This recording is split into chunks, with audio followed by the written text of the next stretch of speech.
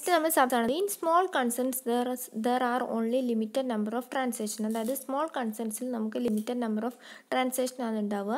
And all the transactions are recorded in one journal. പക്ഷേ എന്താണ്, large ഓർഗനൈസേഷനിലാകുമ്പോൾ number of transactions ഉണ്ടാവും. അപ്പോൾ എന്താണ്, എല്ലാം കൂടി ഒരു ജേണലിൽ നമുക്ക് റെക്കോർഡ് ചെയ്യാൻ പറ്റില്ല. അപ്പോൾ എല്ലാം കൂടി ഒരു ജേണലിൽ റെക്കോർഡ് ചെയ്യുമ്പോൾ അത് ഓവർ ബൗണ്ടഡും അതേപോലെ ബൾക്കി ആവും. അപ്പോൾ നമുക്ക് അവിടെ എന്ത് വേണം, സബ് ഡിവിഷൻ ഓഫ് ജേണൽ വേണം. Thus large enterprises it would be better and convince to divide the journal in to various parts. Various പാർട്സായി divide ചെയ്യുന്നതാണ് ലാർജ് കൺസേൺസിന് എപ്പോഴും നല്ലത്. ദി സബ് ഡിവിഷൻ ഓഫ് ജേണലിനെയാണ് നമ്മൾ എന്ത് പറയുക, സബ്സിഡറി ബുക്ക് എന്ന് പറയുന്നത്. ഇതിന് വേറൊരു പേരും കൂടെ ഉണ്ട്, എന്താണ്, സ്പെഷ്യൽ ജേണൽസ് എന്ന് വേറൊരു പേരുണ്ട്. അപ്പോൾ ലാർജ് ഓർഗനൈസേഷനിൽ ഒരുപാട് ട്രാൻസാക്ഷൻസ് വരുമ്പോൾ എല്ലാം കൂടി ഒന്നിലാവുമ്പോൾ എല്ലാം കൂടി ഒന്നും മനസ്സിലാവാതെ ഓവർ ബൗണ്ടഡും ബൾക്കിയാവും. അപ്പോൾ അങ്ങനെ അവർക്ക് സിമ്പിളാക്കാൻ വേണ്ടിയിട്ട് ജേണൽ എന്താക്കും, സബ് ഡിവൈഡ് ചെയ്യും. അങ്ങനെ ചെയ്യുന്നതിനാണ് നമ്മൾ എന്ത് പറയുക, സബ്സിഡറി ബുക്സ് അല്ലെങ്കിൽ സ്പെഷ്യൽ ജേണൽസ് എന്ന് പറയുന്നത്. മീനിങ് ഓഫ് സബ്സിഡറി ബുക്ക് നോക്കാം. എന്താണ്, the sub division of journal four recording transactions of similar നാച്ചുറിനെയാണ് നമ്മൾ എന്ത് പറയുന്നത്, സബ്സിഡറി ബുക്ക് എന്ന് പറയുന്നത്. അതായത് ഒരേ നാച്ചുറിലുള്ള ജേണൽസ് നമ്മൾ എന്ത് ചെയ്യും, റെക്കോർഡ് ചെയ്യാൻ വേണ്ടിയിട്ട്, ഒരേ നാച്ചുറിലുള്ള ഇത് ചെയ്യാൻ വേണ്ടിയിട്ട് നമ്മൾ റെക്കോർഡ് ചെയ്യാൻ വേണ്ടിയിട്ട് സബ് ഡിവിഷൻ ഓഫ് ജേണൽ നടത്തും. ഒരേ നാച്ചുറൽ ജേണൽസൊക്കെ ഒരേപോലെ, വേറെ ഒരേ നാച്ചുറൽ ജേണലൊക്കെ ഒരേപോലെ, അങ്ങനെ നമ്മൾ സബ് ഡിവൈഡ് ചെയ്യും. അങ്ങനെ സബ് ഡിവൈഡ് ചെയ്യുന്നതിനാണ് നമ്മൾ സബ്സിഡറി ജേണൽ എന്ന് പറയുന്നത്. ഇതിന് വേറൊരു പേരിൽ അറിയപ്പെടുന്നത് എന്താണ്, ബുക്ക് ഓഫ് ഒറിജിനൽ എൻട്രി. കാരണം എന്താണ്, this is also because transactions are first recorded in this book and later transferred to ledger. First transactions ഏത് ബുക്കിലാണ് റെക്കോർഡ് ചെയ്യുക, നമ്മൾ സബ്സിഡറി ബുക്കിലാണ് റെക്കോർഡ് ചെയ്യുക. അതിന് ശേഷമാണ് നമ്മളത് എങ്ങോട്ട് മാറ്റുക, ലെഡ്ജറിലേക്ക് മാറ്റുക. This is A practice of system of accounting. This is also known as English system. ഇത് നമ്മൾ ഇംഗ്ലീഷ് സിസ്റ്റം എന്ന് നമ്മളെന്ത് പറയുന്നുണ്ട്. അപ്പം ഇത്രയാണ് സബ്സിഡറി ബുക്കിൻ്റെ ചെറിയതായിട്ടുള്ളൊരു മീനിങ്. നമ്മൾ ജസ്റ്റ് മനസ്സിലാക്കി വേണ്ടി sub division of ജേണലാണിത്. Recording similar transactions, ഒരേപോലത്തെ ട്രാൻസാക്ഷൻസ് റെക്കോർഡ് ചെയ്യാൻ വേണ്ടിയിട്ട് നമ്മൾ ജേണലിനെ സബ് ഡിവൈഡ് ചെയ്യുന്നുണ്ട്. പർച്ചേസൊക്കെ കുറേ പർച്ചേസ് സെൻറ്റർ ഉണ്ടെങ്കിൽ അതിന് വേണ്ടിയിട്ട് ഒന്ന്, അങ്ങനെ നമ്മൾ ഓരോന്നായി സബ് ഡിവൈഡ് ചെയ്യുന്നതിനാണ് നമ്മൾ എന്ത് പറയുന്നത്, നമ്മൾ സബ്സിഡറി ബുക്ക് എന്ന് പറയുന്നത്. ഇതിന് വേറൊരു പേരുണ്ട്, സ്പെഷ്യൽ ജേണൽസ് എന്നും പറയുന്നുണ്ട്. അടുത്ത അഡ്വാൻറ്റേജസ് ആണ്, 7 എണ്ണമാണ് ഉള്ളത്. എക്സാമിന് ചിലപ്പോൾ 5 മാർക്കിന് ചോദിക്കുകയാണെങ്കിൽ 5 എണ്ണം എഴുതിയാൽ മതി. നിങ്ങൾക്ക് ഇഷ്ടമുള്ള ഏതെങ്കിലും 5 എണ്ണം എഴുതിയാൽ മതി. അപ്പോൾ ഫസ്റ്റത്തെ ഇതിൽ പറയുന്നത് എന്താ വെച്ചാൽ, നമ്മളെ വർക്ക് നമുക്ക് നമ്മൾ പറഞ്ഞ വലിയ ട്രാൻസാക്ഷൻസ് അല്ലെങ്കിൽ വലിയ ഓർഗനൈസേഷനൊക്കെ ആകുമ്പം ഇതെന്താ, വർക്കിനെ ഡിവൈഡ് ചെയ്യാൻ വേണ്ടിയിട്ട് സഹായിക്കും. ഓരോ സ്പെഷ്യലൈസ് പേഴ്സൺസ് കുറേ വർക്ക് ഹാൻഡിൽ ചെയ്യും. അപ്പോൾ അതൊക്കെ നമുക്ക് ഡിവൈഡ് ചെയ്യാൻ വേണ്ടിയിട്ട് ഇത് സഹായിക്കുന്നുണ്ട്. അത് തന്നെയാണ് രണ്ടാമത്തും പറയുന്നത്, വർക്ക് എന്താ, ഡിവിഷൻ ഓഫ് വർക്കിന് വേണ്ടി സഹായിക്കുന്നുണ്ട്. അതുകൊണ്ട് തന്നെ നമുക്ക് അക്കൗണ്ടിങ് വർക്ക് പെട്ടെന്ന് ചെയ്യാൻ വേണ്ടിയിട്ട് പറ്റും.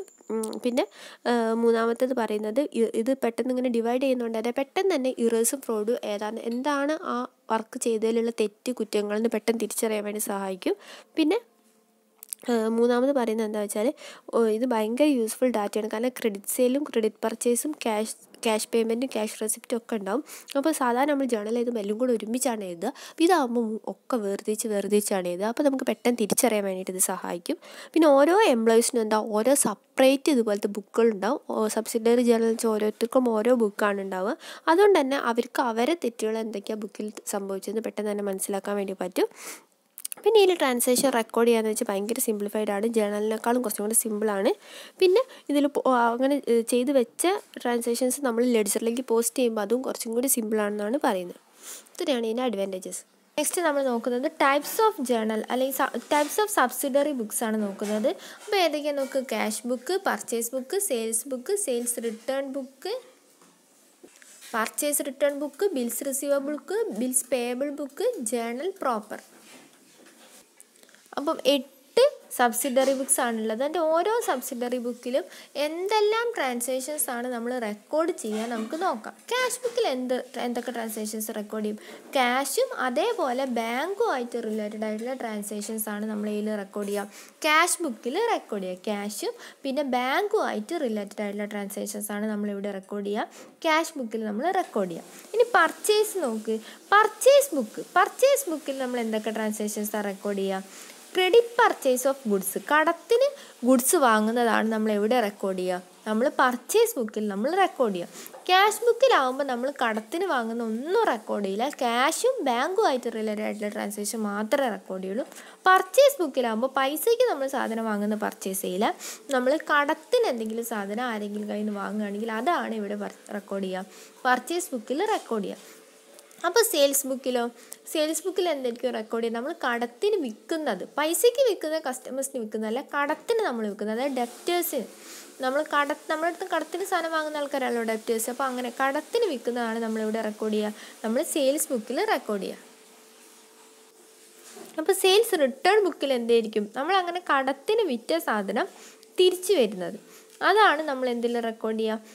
Goods returned by customers. കടത്തിന് വിറ്റതോ അല്ലെങ്കിൽ പൈസയ്ക്ക് വിറ്റതോ ഒക്കെ ആവും എന്താണ് നമ്മളത് തിരിച്ച് കിട്ടുന്നത്. നമ്മൾ വിറ്റ സാധനം അത് തിരിച്ചു വാങ്ങുന്നതിനാണ് നമ്മൾ എന്ത് പറയുക? നമ്മൾ സെയിൽസ് റിട്ടേൺ ബുക്കിൽ നമ്മൾ റെക്കോർഡ് ചെയ്യുക. നമ്മൾ കസ്റ്റമേഴ്സിന് വിറ്റതാണ് കേട്ടോ. സെയിൽസ് എന്ന് വെച്ചാൽ നമ്മൾ വിറ്റ സാധനം നമ്മൾ കസ്റ്റമേഴ്സിന് നമ്മൾ വിറ്റതാണ്. അപ്പോൾ അവരെന്താക്കും? എന്തെങ്കിലും ഡാമേജ് ആയിട്ടോ എന്തെങ്കിലും ഇഷ്ടപ്പെടായിട്ടോ അവരെന്താക്കും? നമുക്ക് ആ സാധനം, നമ്മൾ വിറ്റ സാധനം നമുക്കത് തിരിച്ച് കൊണ്ടുതരും. നമ്മൾ വിറ്റ സാധനം നമുക്ക് തിരിച്ച് തരുന്നതൊക്കെയാണ് നമ്മളിവിടെ റെക്കോർഡ് ചെയ്യുക, സെയിൽസ് റിട്ടേണിൽ റെക്കോർഡ് ചെയ്യുക. ഇനി പർച്ചേസ് റിട്ടേൺ നമ്മൾ എന്താ റെക്കോർഡ് ചെയ്യാൻ നോക്ക്? നമ്മൾ goods return to suppliers. Goods return to suppliers എന്ന് വെച്ചാൽ എന്താ? നമ്മൾ മേടിച്ച സാധനങ്ങൾ നമ്മൾ എന്തെങ്കിലും നമുക്ക് ഇഷ്ടപ്പെടായിട്ട് തിരിച്ചു കൊടുക്കുക. അപ്പോൾ പർച്ചേസ് റിട്ടേൺ സെയിൽസ് റിട്ടേൺ മാറിപ്പോയത്, ഒന്ന് നമ്മൾ വിറ്റ സാധനങ്ങൾ നമുക്ക് തിരിച്ചു കൊടുത്തിരുന്നതാണ് എന്ത്? Sales return. പർച്ചേസ് റിട്ടേൺ എന്ന് വെച്ചാൽ നമ്മളിപ്പോൾ ബൾക്കായിട്ട് കുറേ സാധനങ്ങൾ ചിലപ്പോൾ നമ്മൾ സപ്ലയേഴ്സിൻ്റെ അടുത്ത് നിന്ന് വാങ്ങൂലേ. നമ്മളൊരു ടെക്സ്റ്റൈൽ ഷോപ്പൊക്കെ ആണെങ്കിൽ ഒരു 100 ക്വാണ്ടിറ്റീസ് ഓഫ് സാരിയൊക്കെ നമ്മൾ ചിലപ്പോൾ വാങ്ങും. അതിൽ ചില സാരിയൊക്കെ ഡാമേജ് ഉണ്ടാവും. അപ്പോൾ നമ്മൾ എന്താക്കും? നമുക്ക് തന്ന ആക്കാൻ നമ്മൾ എന്താക്കും? അത് തിരിച്ചു കൊടുക്കൂലേ.